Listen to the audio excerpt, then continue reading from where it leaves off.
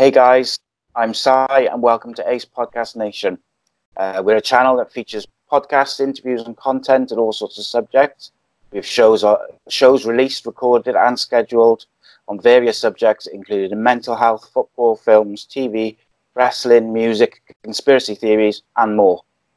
Today's episode is our third podcast on mental health and our second in our series on ADHD. We previously did a show on depression and grief with football journalist Phil Brown. We discussed the subject in detail. It was an extremely emotional show for both myself and Phil as we shared our experiences with grief and some of the issues that manifested afterwards. Obviously, Phil had a particularly heartbreaking experience. It was difficult, but it was worth it just for the messages that we received afterwards. With people just talking about their own experiences and struggles, which made it all worthwhile. We also did a show on ADHD with mental health support worker Jacob. Both shows had really good viewing figures and feedback, but like I say, the best thing was definitely all the messages that I received afterwards. Thank you for talking about the subject, raising awareness, and a couple of people who sort of admitted to just being struggling themselves. So today's show is going to be from the parent side of having children with ADHD. Obviously, my eldest son has ADHD, so I've got a little bit of experience with it. But I was keen to get other people's experience because two children might not be the same, but they both might have ADHD and they both might have different symptoms. Today's guest is an ADHD counsellor and from ADHDpositive.co.uk. And I'm very pleased to welcome Chantal Branston to the show today. Welcome, Chantal, and thanks for coming on. Morning. Thanks for having me. No worries. It's so, like I said, we wanted just to discuss it from a different point of view. We spoke to Jacob about ADHD, in adulthood and his day-to-day life and how it affects his job. And he's got a young child, and he discussed how that affected his life with that. Next week, I'm speaking to Dr. Mohammed about the sort of medical and clinical side. So today, I wanted to get the parents' point of view, just all the hurdles and different things you've been through and you go through on a daily basis, being a parent to a child with ADHD. So if it's all right with you, we'll sort of start from the beginning, sort of testing process and things like initial symptoms, and then sort of work our way through, if that's okay. So how many children do you have? So I have 3 children, 3 boys. 2 of the children are diagnosed with ADHD. Okay. So if we sort of start with the eldest one who's got ADHD, what were the initial sort of symptoms that you noticed with them, and sort of what did you think at first, if you get what I mean? Sort of, was it like an instant thing, like, oh, I think they've got ADHD, or was it more of a gradual thing that you noticed different things? Okay, so he was a restless baby from being very tiny, really. He was very sensitive, so he developed allergies and things like eczema and food allergies, milk intolerances and things. And he was just quite agitated from a very young age. When he was desperate to be off, he wasn't a baby that would sit still or happy to kind of just amuse himself. He wanted this constant stimulation from being very young, which was quite a different experience to having an older child who was very placid and very calm. And I think when my middle son was about 15 months old, he started being quite aggressive. He would lash out, kind of throw himself about. And I just remember thinking, why is he behaving like this? Where has he got this from? And you think that behaviour's learned, but he would pull your hair, and he would go and kind of lash out at the dog, and it was just all very confusing. And I went to the health visitor and I said, I'm a bit worried about my child. He seems to be quite aggressive, and she would come and observe him and say, "Oh, you know, you're doing everything right." And but right from a very young age, the symptoms were there, and yeah. Yeah, I think well, I experienced something similar with my son. He was very restless, and he was constantly sort of quite hyperactive. Didn't always want to listen, and I mean, from my point of view, my wife picked up on it, similar sort of thing to you. She sort of would say, like, you know, something doesn't seem right. He seems a bit too agitated and whatnot, and he's very emotional. And I always just said, "Oh no, he's just a boy." And obviously, he was our first child. So obviously, with your first child, it's new to you. So I was very much. I think I was like, I didn't consider it. I was just, oh no, he's fine. He's a boy, and I would sort of put it down to that. And as he got older, it sort of developed into a bit more issues and issues within school with concentration and things like that. So with your child then, where did it go from the health visitor then? Did he have issues when he went up into sort of nursery and school? Yes, he did. Yeah, he started nursery, and it was just so overwhelming for him that I decided I would keep him at home for a bit longer, because I just didn't feel that he was ready at that time. I think, you know, other people were like, "Oh, why are you doing that?" But I just knew my son, and it was my decision. He did eventually go to nursery, and you know, he did manage, but it was very play based, and they were very aware of his difficulties, and he used to tend to play alone a lot, and then other children also, you know, they get to know how to approach their peers, and so they would just know to leave him alone, really, because if they interfered with what he was doing, he might be a bit cross with them. I was backwards and forwards to the doctor saying, you know, I think that my son could have ADHD, and he started school at 4, and he found it incredibly difficult. He was just aloof, really. He was quite wild and always going in the opposite direction, not sitting still, not processing what the teachers were saying. He did get quite a negative reputation. He could be aggressive. It's very, very challenging. He was diagnosed at 5. Okay. So, I mean, I don't know what, obviously, I live in Wales and you live in England, so I'm not sure of the differences in the process which you had. With my son, he wasn't diagnosed, I think, until year 7, start of year 7. So I think that's like 11, which I think is quite late, I think, generally, and a lot of that was down to my sort of stubbornness. And I think it was only with us, I think year 6, the end of primary school, his teacher sort of floated the idea that maybe he had ADHD and explained the issues that he was having. So in Wales, in order to get tested, you have to be referred by the school or by the GP. So the issue we had was the school told us to go to the GP to get referred because it's quicker, but the GP told us that you had to go to be referred by the school.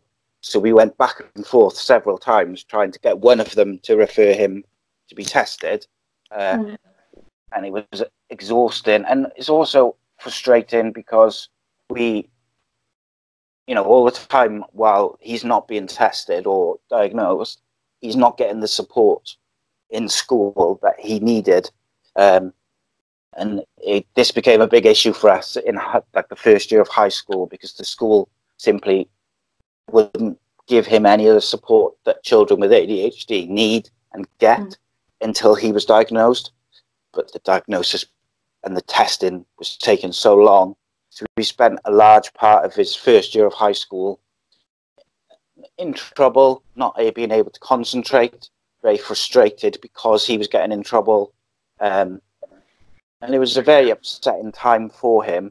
Obviously, in your situation, he was diagnosed at 5, so that's a bit earlier. With your son, did you find, what was your initial reaction when you or actually before we go there, in regards to getting him tested for ADHD, were you able to just go to a doctor and just get that process started, or did it need to be referred by the school, or what's the process there for you? I had been to the doctors with my son, and he was also under a paediatrician to do with his allergies, because they were quite severe. But it was our third referral into CAMHS by the time he was offered the assessment.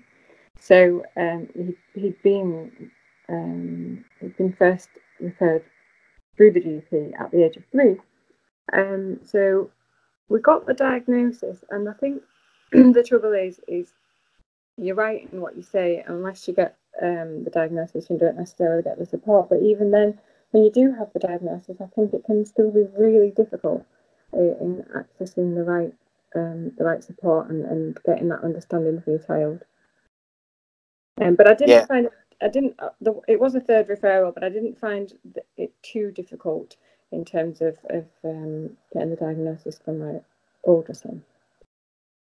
Yeah, I think it probably helped by the sounds of it that he was under a pediatrician already. So, in terms of the length of time. But I mean, even like you say, you had to go back a few times. It was very frustrating for us because the school agreed that he needed help, and there was something going on. The doctors agreed, or the GP agreed. Yeah, it looks like he may have ADHD, and he needs probably some support in school. But they couldn't put it in place until he had his diagnosis. So it's all very well for them to say, wait for the referral, go to this place, go to that place. But daily life, he's going to school, he's struggling with his emotions, he's struggling with frustration, he's struggling with concentration. He's got to live with that. And then obviously the family unit has got to deal with the result of all of that. So after you had the diagnosis, how did you feel initially when you were told, yeah, he's got ADHD? Well, I think I knew that he had ADHD, but I think that it's still very difficult because I think as a parent, your natural disposition is still to question yourself, and you're still questioned by so many other people, even your friends and your family. They've all got something to say with regards to how you should be parenting or how they should be behaving, and you still don't lose that sense of self-blame sometimes, and you're still questioning whether it's right. There's a lot that we're talking 8 years ago, and I know there's still a lot of stigma now as to what ADHD is, whether it's environmental or genetic, and so we still faced a lot of criticism, a lot of judgments. My son was still very rejected by his peers. He was still very complained about by his peers, by teachers, by other parents. So it was still very, very difficult. Yeah, it's very disheartening as well. Or certainly I found, but it's like you feel like other parents are sort of looking down on you almost because your child is not behaving the way that they think they should behave, particularly when they're younger. Obviously, in our case, like when my son was sort of 5, 6, 7, we didn't know that he had ADHD at that point, but he still, similar issues to what you just mentioned, and with his peers and other parents and people and teachers. It's very much, well, he should be doing this. Everyone else is doing this, so why isn't he? And it's very frustrating, and it can be very, as a parent, it can be very disheartening. And I know, like when we found out that he had ADHD, it was almost like a relief for us because we knew that now we could push the school for that support and they wouldn't push back. So he did get the support he needed in school. But like from a personal point of view, I felt very guilty once he had that diagnosis, because I felt like he had had the last sort of 5 or 6 years of not having maybe the support or even the treatment that could have helped him because of my stubbornness. And then, of course, the more I read about ADHD, because as I mentioned to you before, I was very ignorant towards it before this all sort of came up. And I was reading like it can be passed down, hereditary and things like that. So that was like, from a personal point of view, I found that very difficult. Now, obviously, my son was, I think, probably about 12 when he found out and he was diagnosed officially, if you like. And he was, even though he knew, he was old enough, he knew what was going on, he knew he was going to be tested, he knew that he probably had ADHD. When he found out, he was extremely emotional. And I had many conversations with him. He's just said things like, I just want to be normal. I just want to be like everyone else. And it was a very trying time for him. Obviously, it was his first year in high school. And then to sort of have that. And it took him a while, I think, to come to terms with, I've got ADHD.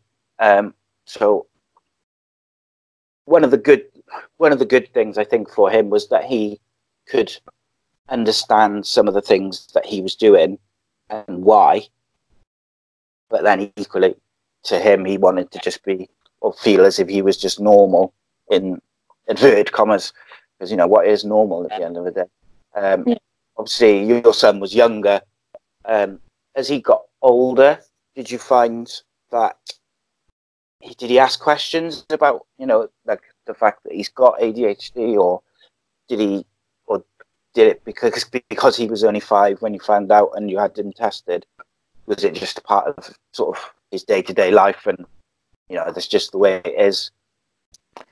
Well, if I just go back to what you were saying before about feeling really guilty and feeling that you were ignorant of ADHD, I think that's a common thing, because you don't know unless you experience it.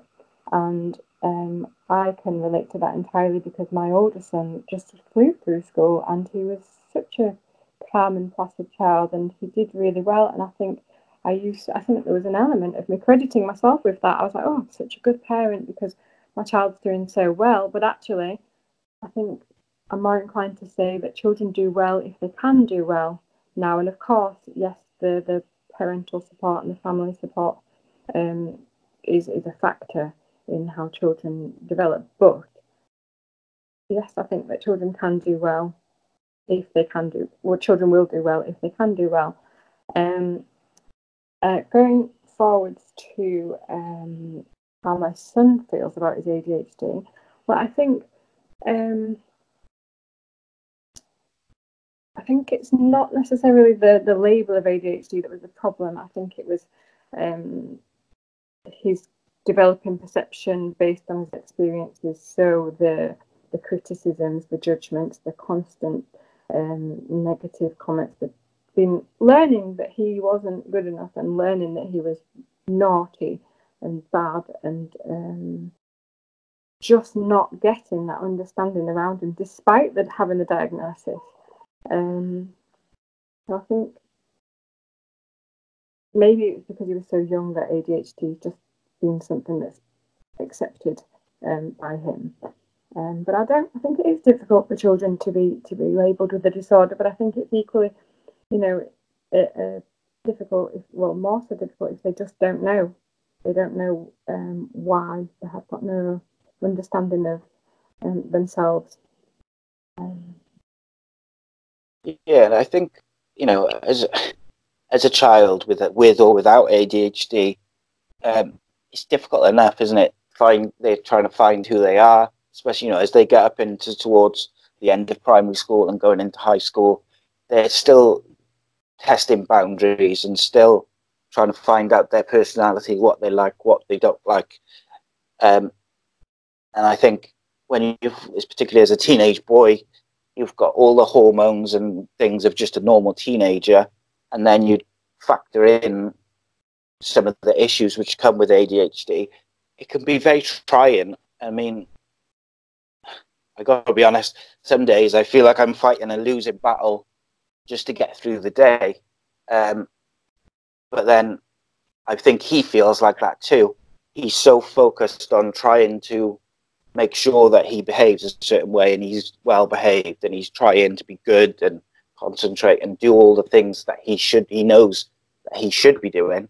I think that takes toll on him mentally by the end of each day, because he's trying very hard to fit in to this, the way that he's got to go to school and he's got to go to lessons and he's got to do this and that. So I think that is difficult. And I think it's difficult for any child, any teenager. And I think it's even more difficult if you've got ADHD. And obviously, as children, they're trying to come to terms with the fact that they've got a disorder, which not everyone has got. So I can imagine, like, obviously, I'm only going on my own experiences in terms of how we try to deal with it and how we try and help him deal with it. But it's not easy for them as much as it's not easy for, us parents to navigate the various issues which come along with it. Could you tell me, like, what sort of difficulties your children have? So with ADHD on like a daily basis, what would some of the just the day-to-day hurdles or issues you might encounter which sort of stem from the ADHD within the household? So my children are quite high energy, quite intense. They change direction so frequently, so it can be difficult to keep up with them.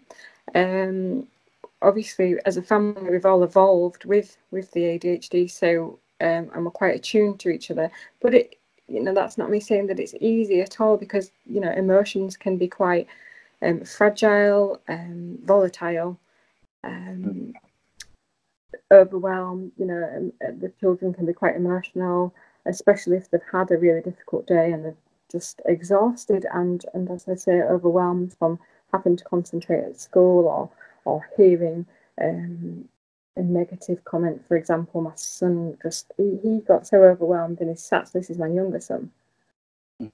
And that he was sat there and he wanted to get out of his chair and he was really trying to keep himself together, and he just couldn't. And eventually he said, I wanted to shout, but I cut my hair instead, and I bit my finger really hard, and I just screwed up the paper. And all that's happening internally for him, and the teacher just sees this child that's screwing up the paper, and then her immediate reaction is to shout at him, despite the fact that she knows that he's got ADHD. And then on top of all this kind of overwhelm and frustration, my son's seeing everybody else being able to just sit and concentrate. It's really distressing. So at home, yes, I've talked about high emotions, changing direction, high energy. My children will, you could come into my house and see them hanging upside down on the sofa, doing cartwheels, backflips. We have lots of, and that's okay in our house because they need that, and trying to make them sit still and be calm. It's fruitless, really, because it's not going to happen, and it's just going to cause more frustration and more upset. So we have a monkey bar, a pull-up bar. They hang on, swing off that. Yeah, they do all kinds of crazy things. Yeah, this sounds quite very similar. We've got like a pull-up bar which they all use, particularly if it's like it's raining and you can't go outside and get rid of some of that energy. That's a handy thing to have to hang and hang about. And,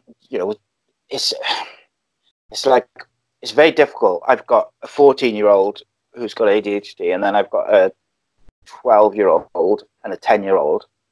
So obviously they're quite close together in age, but equally the 14-year-old perhaps doesn't have the same interests as a 10-year-old. And if if the oldest one's had a bad day or just a hard day in terms of the work he's had to do in school, and he feels quite compressed, where he's had to try and behave a certain way and concentrate, and they can clash, and it can go from, just around to very volatile in seconds. So we do speak to the younger two and, explain that, look, he is going to react, and he is going to, particularly later in the day. So, sorry, I'm skipping back and forth a bit there. So my son, he started taking medication about towards the end of year 7, which again, I was completely against. So I'd sort of come around to the fact of ADHD, and he'd been tested and all that, but I was still like, I don't want to medicate him. I don't think it's right, etc. General stigma which is attached to it. But I was very against it. But we tried different things, and he had some support in school. And it was interesting. One of the things which you said there about the teacher knew that your son had ADHD, but still reacted to him as if he was, any other child who didn't have the same sort of issues. Because what we found in high school, obviously they have a different teacher for different subjects, so it's different each lesson. And we found, you could have one teacher who's exceptionally understanding, gives him a lot of leeway, will do his best to help him, and will probably let him get away with some things that other children would be told off for. Things like shouting out or fidgeting. They've got like different fidget toys and stuff. But then he could go into the next lesson, and you'll have a teacher who quite clearly doesn't have any faith in ADHD as a thing, doesn't allow any leeway, treats him exactly as any other child would be treated, which immediately causes issues if he's struggling in that lesson, or if he doesn't like that lesson, because that teacher's just, there's conflict within minutes, which makes it very difficult for us, because we're trying to tell him, look, you've got to concentrate in school, and you go and you do the best you can. You know what you need to do. It's just trying to make sure you do it, and we tried to get him to break the lessons down into 5 or 10 minute blocks and say, right, I've done it for 10 minutes, try again now for the next 10 minutes. If you've got a teacher who's not on board with trying to help, or even just understanding, it's very difficult to avoid that conflict. If you think, even as an adult, if someone comes to you and they want conflict and they instigate conflict, it is very difficult to avoid. It's very difficult to control your emotions and not react to someone who says something to upset you, or says, do you know what I mean?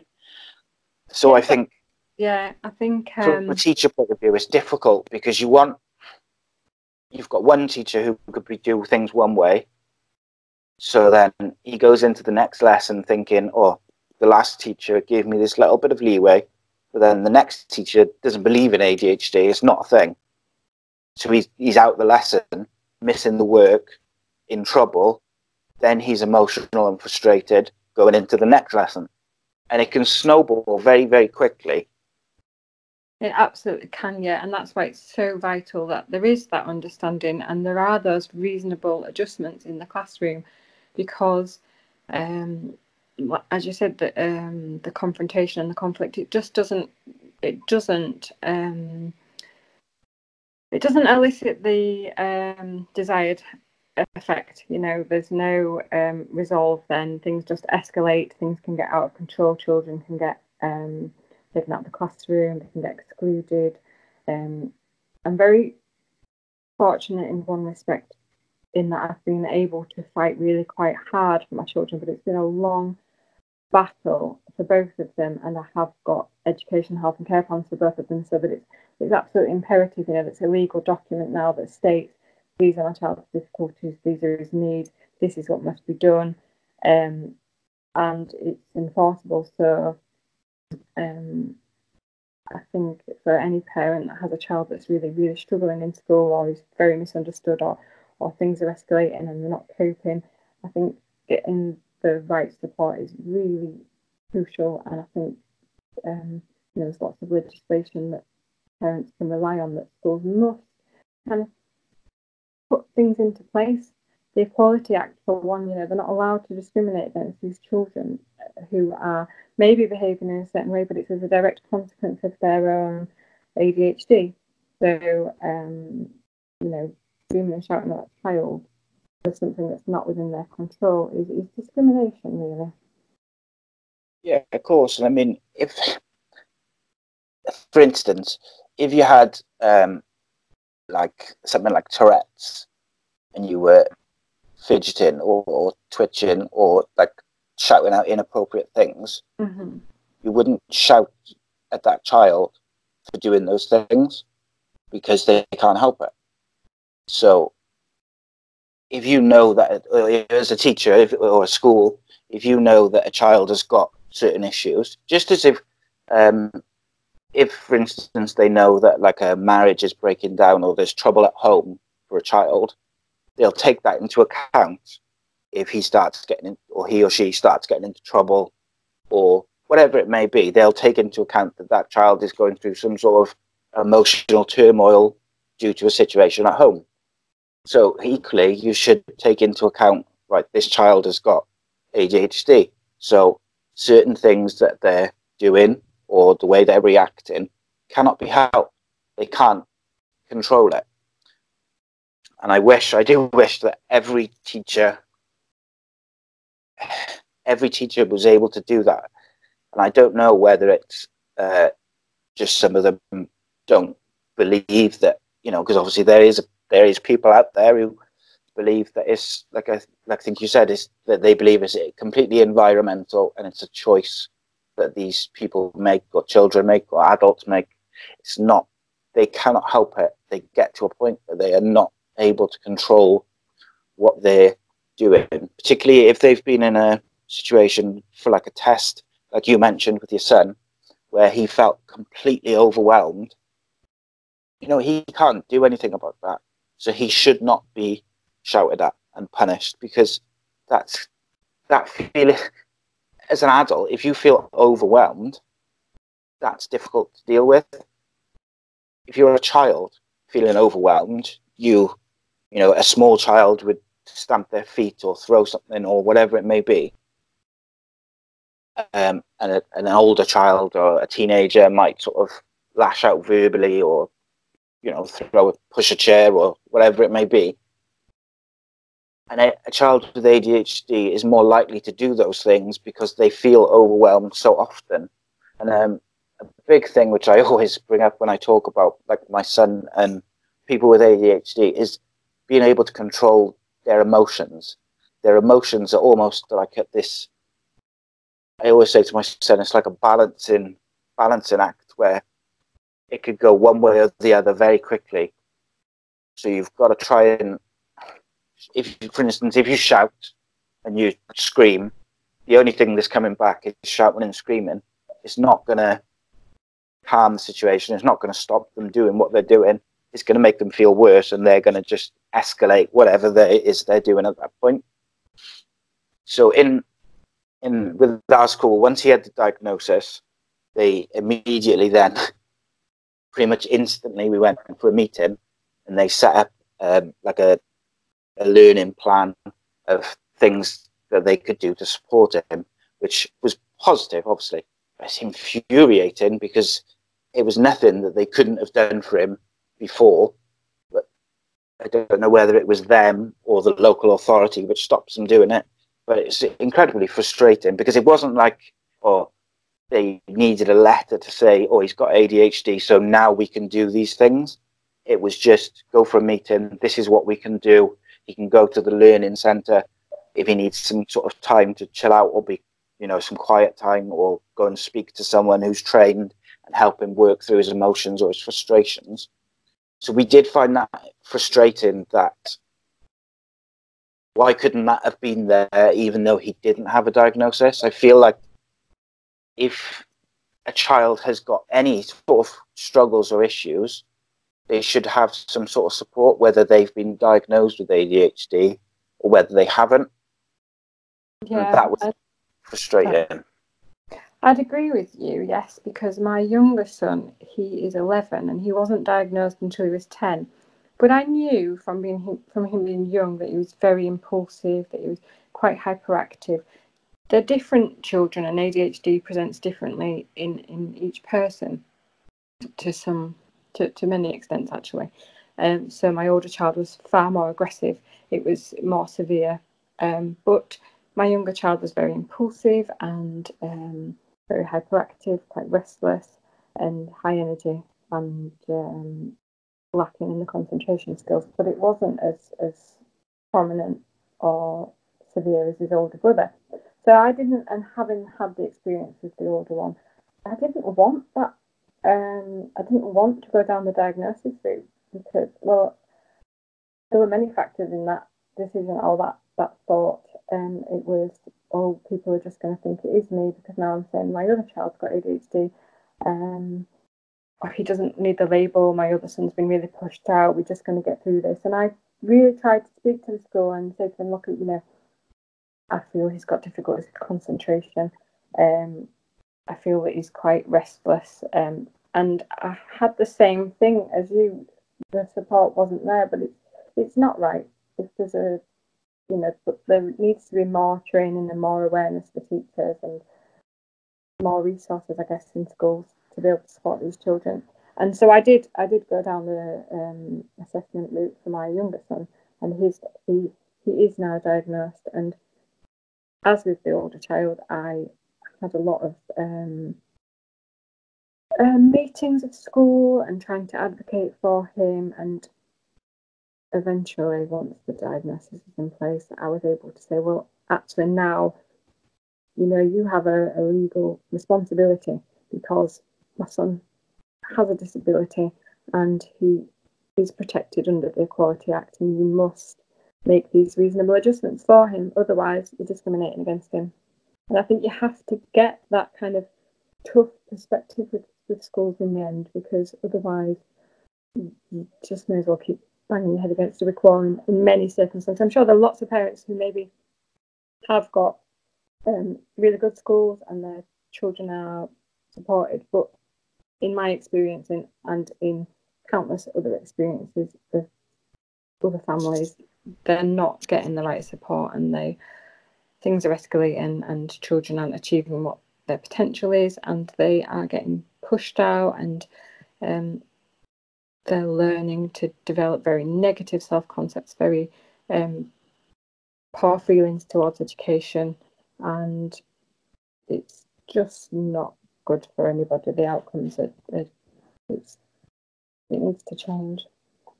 No, and I think they take that negativity into their adult life then, won't they? So I got to say, after I sort of moaned a bit about his school, and particularly before he was diagnosed, since his diagnosis, he has had appropriate support. He's had people he can go to. He's had people in the class on and off with him who are just there to help him sort of do the things he needs to do.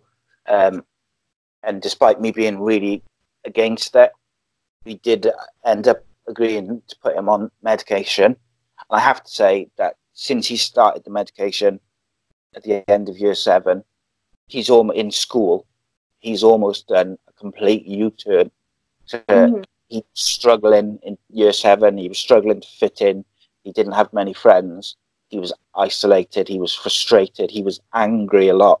Whereas now he's in the sort of the top sets of, I think, all or most subjects. He's doing very well in school. He hasn't been in trouble. He hasn't been in any fights. So he has managed to turn it round. What we find is first thing in the morning is very difficult. Obviously, he hasn't sort of taken his medication then. That's very difficult to navigate because he's hyperactive. He hasn't had medication since the morning before. So you really notice the loudness, the aggression, the difficulty in just getting showered and dressed and ready for school. It can become like almost like this big, huge battle. But then an hour after he's taken his medication, he's pretty good. I'm not going to say like he's this perfect child who does no wrong and is polite all the time. You know, he's a teenager. We still have all the teenage issues with attitude and rudeness and, you know, everything. But from a school point of view, once he got the support, he has managed to achieve what he's capable of from a ability point of view. Whereas how many kids out there who either the school doesn't give them the same support that my son's got now, or they haven't been diagnosed, so they don't get the support, or they're just struggling through school. They've been written off as naughty kids. They've been suspended or excluded permanently, and then more issues come and they go to special schools or whatever, you know, whatever it may escalate into. And I worry that not every school will do what his school has done for him after his diagnosis. Not every kid will have had their diagnosis because they might not have had, the parents might not have been knowledgeable about it. They might not have been under like a pediatrician or something like that for someone to say, or their primary school or school are not proactive in telling the parents that, oh, look, we think he might have ADHD, or we think he's got some sort of issue with his concentration or his behavior. If they haven't got that initial, I wouldn't say support, but advice or knowledge, you know, how many kids out there are not achieving what they can achieve because they haven't got the support or the knowledge or whatever it may be? And that worries me. It wouldn't have worried me 10 years ago, but as a parent now, it does worry me. It worries me for kids all over the country, all over the world, if you like, that aren't getting the support or the things they need to achieve what they can. And at the end of the day, you know, every person is different. Every child is different. Everybody reacts and learns in a different way. Some people respond to being told off and told, no, this is how you do it. Some people respond better to praise and whatever it may be. And do you know what I mean? And that's just people without ADHD. So I think, I'm sure that there's lots of families around, you know, England, Wales, Scotland, who aren't getting the same support that we had or aren't getting the same advice. And those kids just get written off as naughty or whatever it may be and excluded. Yeah, we know that happens. I think there's lots of children that are undiagnosed and lots of adults that have gone through childhood undiagnosed and remain undiagnosed. And as I said before, they just have this negative self-concept. They can be quite angry people because the world has taught them to be angry and the world has kind of rejected them. So awareness is increasing, and it needs to continue to increase. Training needs to continue to increase. Parents need to find ways of advocating for the children, seek support. There's lots of online social media support groups where you can get information and advice, and know your child, and you know, be confident in expressing what you are experiencing. Yeah, and I think that's a big part of it is sort of getting the word out that there is, if you're not getting the support or the help from your school or your local authority, there is charities and there is people out there who can help and will help. And I think that's important. An important message to get out there is to people is that even if you feel like you're alone, or you feel like there's nowhere to turn, or you're just every day is a battle, or you're struggling, is if you can't get the help from your GP or your school, there is other ways to go. There is other places to turn who can help you. Sorry. There was just a couple more things I wanted to ask you really about your day-to-day stuff. Is what sort of well, how does ADHD, for instance, affect your day-to-day life as a parent? So obviously you've got your older son who's an adult, and then you've got your younger children now, with two of which have got ADHD. How does that, how I don't want to say compared to your older son, because that's not fair. But what I mean is, like, ADHD will have an effect on you every single day in some form. So I was hoping you could just explain that better than I can. Well, for my older son, who did go through school, no problems. He was an only child for quite a long time, and he was used to having my attention and having a calm home life. And then he has these two new brothers, and they're the opposite of calm, and they demand so much of my attention. And so he did have to become very independent, and in many respects I felt like he kind of got pushed out, and as much as he got pushed out, he also learned to isolate himself, because he just couldn't handle the chaos and the temper and the high emotions. It was too much, so he would retreat a lot, and that was difficult because I would feel guilty about that. As a parent of two children with ADHD, you're just so aware that the emotion and the tone of the house can change at any given moment. Maybe you could compare that to treading on eggshells some of the time. But as I said, we've evolved with ADHD, so we're very good at knowing how to manage it. The two children do kind of clash. One will agitate the other one, and the other one will be so easily agitated. So it can be tricky. Yeah, I think treading on eggshells is the perfect sort of analogy. I think I very much feel like that some days, but I can relate to what you said about your other son feeling almost like you feel a bit guilty that they're not quite having as much attention. And I don't mean they still are involved and you don't isolate them, but it's just like my middle son is very calm and he's very polite and well behaved, and then his older brother's obviously got ADHD and is the opposite to that. The younger one, I got to be honest, we think he's sort of borderline. I think the one thing which makes us think perhaps he hasn't got ADHD is that in school he's doing very well and he seems to be concentrating very well. But his personality is very boisterous. He's very loud, and I'm sure some of that is picked up from his older brother in just learned behaviour, as brothers would do.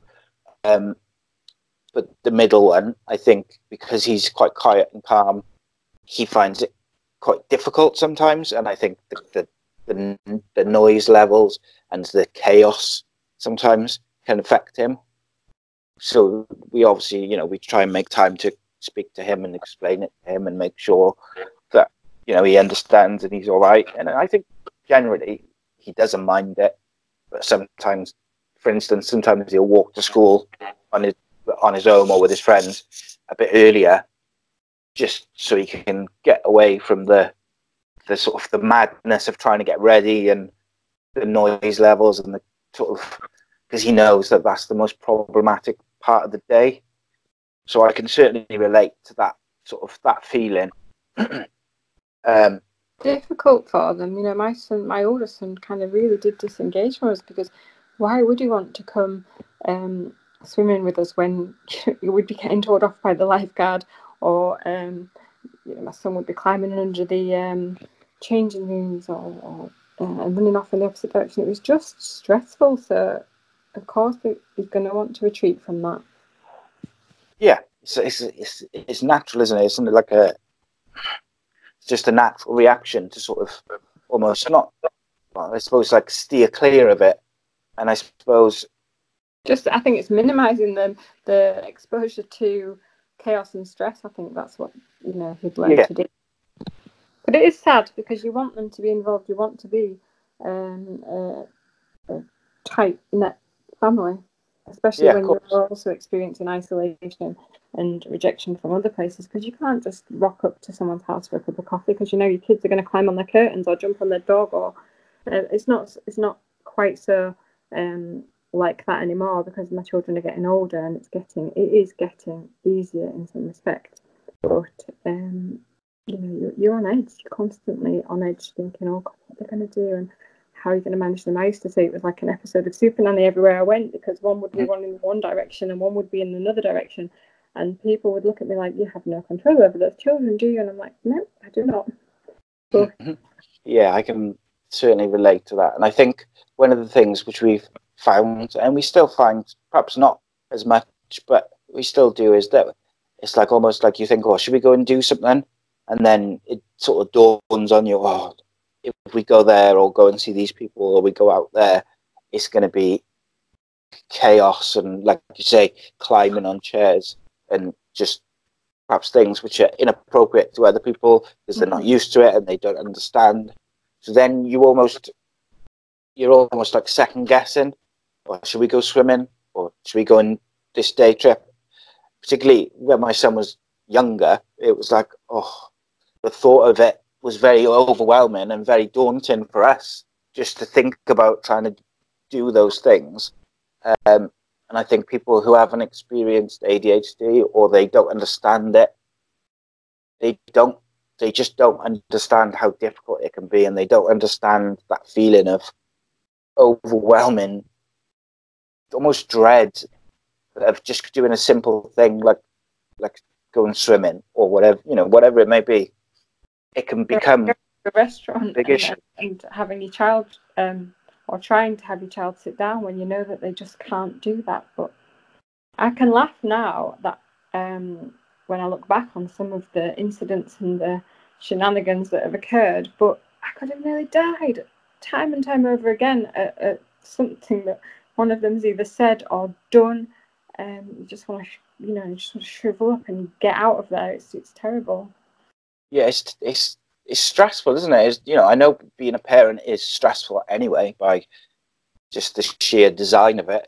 But I mean, it's difficult, isn't it? Like you want to take them for food and go and have some food and sit in a restaurant, and they don't want to sit there and wait for half hour for food because they want to go and walk around and have a look at this and climb on the chairs and do this and that. So you just constantly going in different directions when they, particularly, as they're younger. And I think people who haven't, don't get me wrong, even children without ADHD, if you want to go for food and stuff, they don't want to always sit still. But if you've got a child or children with ADHD in that situation, it's almost like dialed up to 100, and it makes it a very stressful environment for the parent. And of course, the more agitated and emotional and stressed that the parent is, that is going to influence how you deal with your child, how the child views you, and stuff like that. So even that can then cause this escalation of stress and chaos, if you like. Well, certainly that's what I found with us. It just sounds like you're saying that everybody is running on high anxiety. Yeah. In those situations. But one of the things I think I've learned to do with my children is to be very selective about the things that we do. So rather than go to a restaurant where they're expected to sit still, then we will go to a huge park or a huge outdoor area where there's loads of things to climb on and dens to build, and we can take a picnic and we can sit there, and there's not that expectation then. But as well, I think I used to wheel my children around the supermarket with iPads in their hands, and maybe some parents might think, oh, just sticking them in front of a device. But actually, if that works for you and your child, and you are able to sit in a restaurant or get through the supermarket without running up and down the aisles or finding them hiding behind loo rolls, yeah, you've got to find things which work. They've got to find things which work for you. I know my son, enjoys, like if he's feeling particularly stressed out or emotional or agitated, he'll just go up to his room with his tablet and just watch Netflix or play a couple of games.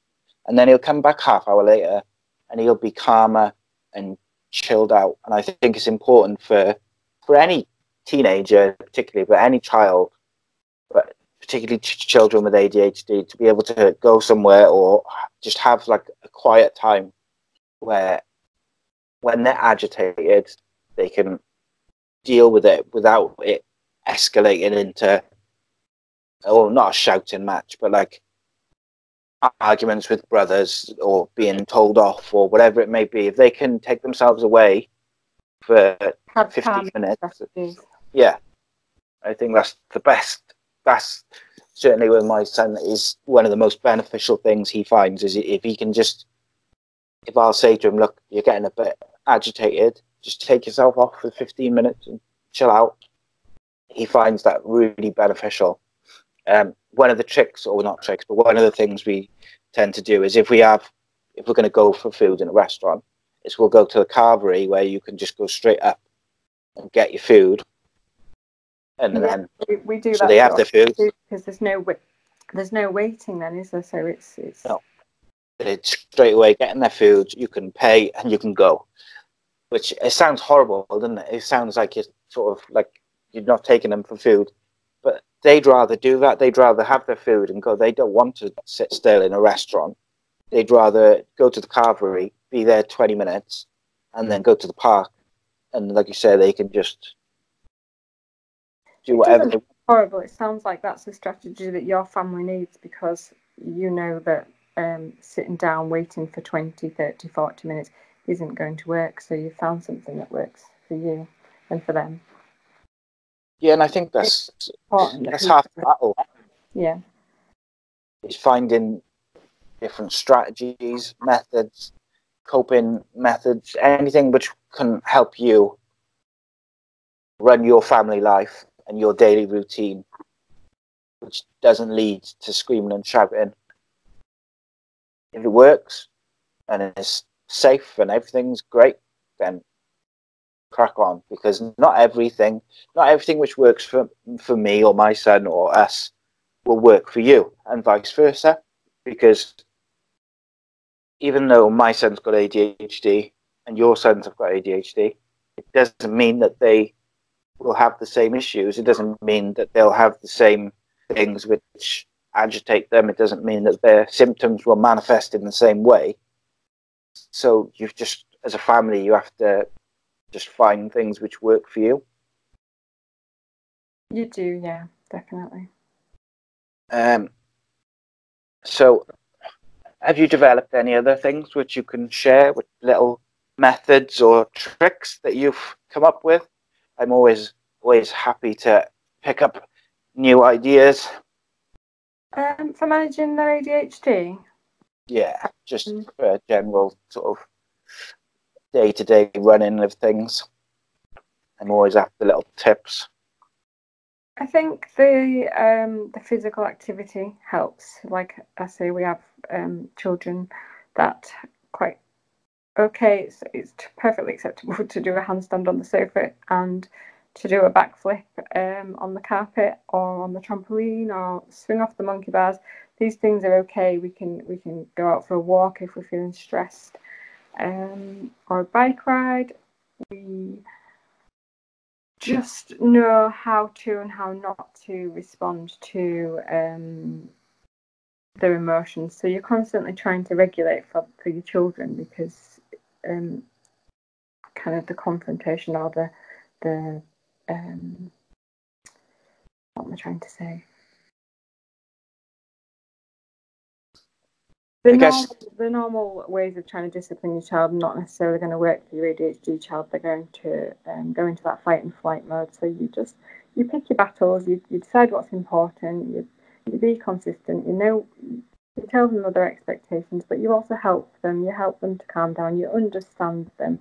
You appreciate that it's difficult, and you don't try and use that real force or that negativity. That's what I think helps. Yeah, I think one of the things you said there really struck a chord with me was pick your battles. Is is trying to pick. You know, there's going to be a time where you've got to tell your child with ADHD to stop what they're doing or not to do something or they need to do something. And it's trying to pick the right one to say, right, no, that's it. You can't do that. Or no, can you go and do this, please? Whatever it may be, it's picking the right time, or not the right time, but what matters. What is important that, no, that has to stop, or you need to do this. Because if it doesn't really need to be something which is brought up, then maybe you can let it go. But if it's something, say, if they might hurt themselves or someone else, then it needs to be, no, you need to stop that. And yes, sometimes you're going to end up in a battle, if you like. And it's just trying to pick the right ones to pick. I think ultimately being a parent is hard and it's stressful and it is anxiety inducing.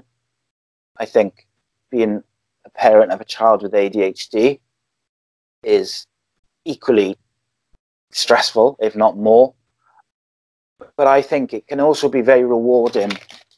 Like one of the best things that's happened to us is going to his last few parents' evenings. I'd say the last 3 or 4 parents' evenings have been amazing. And the last couple of reports, because it's for the first time ever in 14 years plus, he's where his ability should be. Like, he's clever enough to be where he is, but it was always a case of trying to navigate the best way to get there.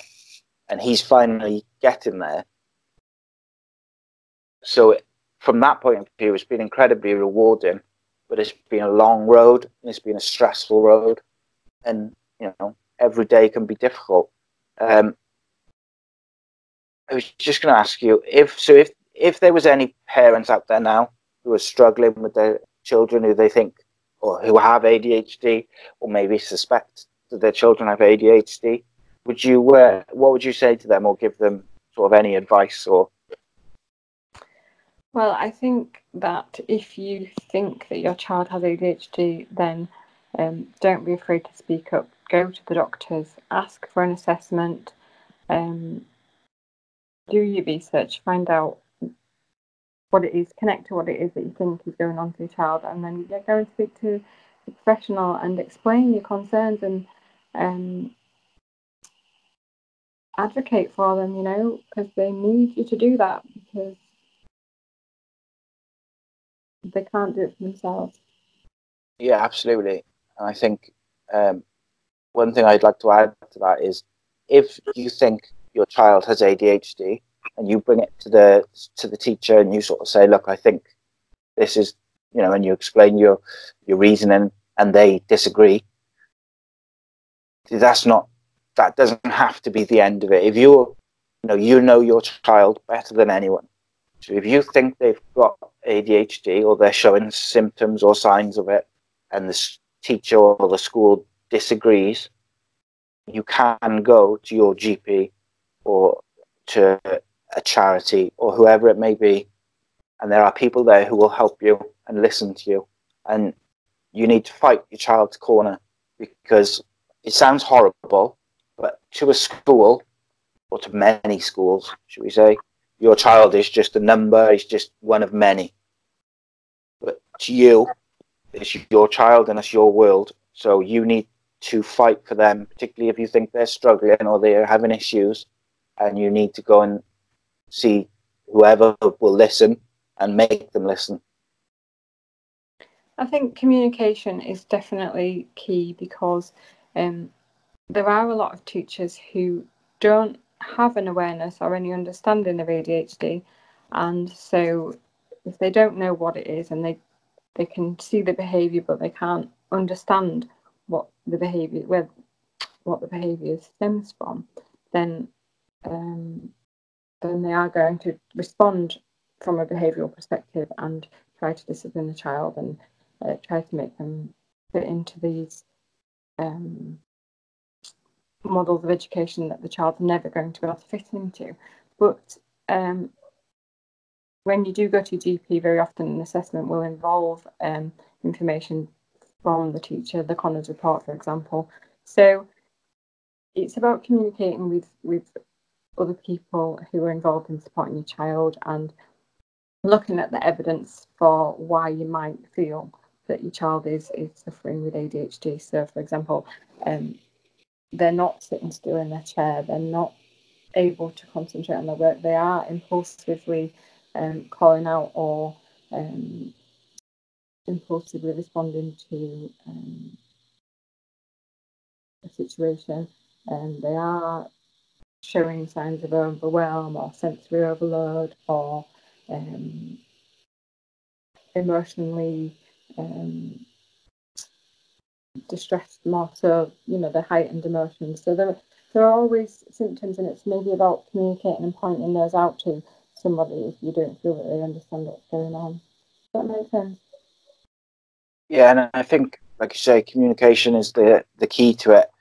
And if you can work with the school, I think is obviously beneficial because they're the ones who are going to be supporting your child in their education and their day-to-day school life. So getting them on board or explaining your worries is, a big part of that initial step towards making sure your child has the right support in place. And as I mentioned, what works for me and my family might not work for you, but there is people out there who can help and advise and support you. So my messages on Facebook and Twitter are open. So if anyone ever wants to talk or discuss anything, whether it's about ADHD or any other mental health issues, I'm always open and ready to listen or point you in, a different direction or wherever it may be. And that's open to anyone, whether I know you or not.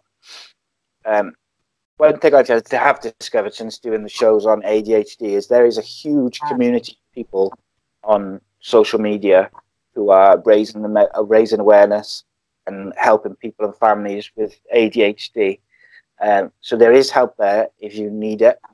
I will post some links to some websites and some charities, some people on Twitter in the description for the video. So if people want more information or they need to speak to someone, they'll be there. You can find Chantal on Twitter at ADHD Positive UK. And the website is www.adhdpositive.co.uk. I think that's right, isn't it? Yes, it is. Yeah. Cool. And like I say, I'll put all the ADHD and mental health charity links in the description on YouTube, as well as the ADHD Positive one. Sorry. You can keep up to date on upcoming shows. Guests on Twitter is at acecast_nation. Please subscribe to Ace Podcast Nation on YouTube, and if you click the bell every time we upload a video, you'll be notified. If you would like to request a show subject, recommend a guest, ask a question to us or one of the guests for one of the shows, you can do so on Facebook by searching Ace Podcast Nation. Like the page, and then you can send us a private message or just post a comment if there's anyone you would like to ask a question to. We've lots of shows and interviews coming up over the next week. I've got one on ADHD with Dr. Wasi Mohammed. If you'd like to ask him a question, you can send that over on Facebook, which is being recorded on the 9th of May, I think. We've also got shows on conspiracy theories, wrestling, football, the impact of social media, Avengers Endgame review. So there's plenty of videos coming up. Whatever tickles your fancy, there's plenty of stuff. And as always, I'll keep updating everything and putting in any links in the videos. Thanks again, Chantal, for your time. And you are certainly welcome back anytime to discuss anything you please. Oh, you're welcome. Thank you for having me. Cool. Thank you very much. And remember, everyone, no matter what your situation is, you are never alone, and it's never too late. Thank you for watching, guys. Cheers.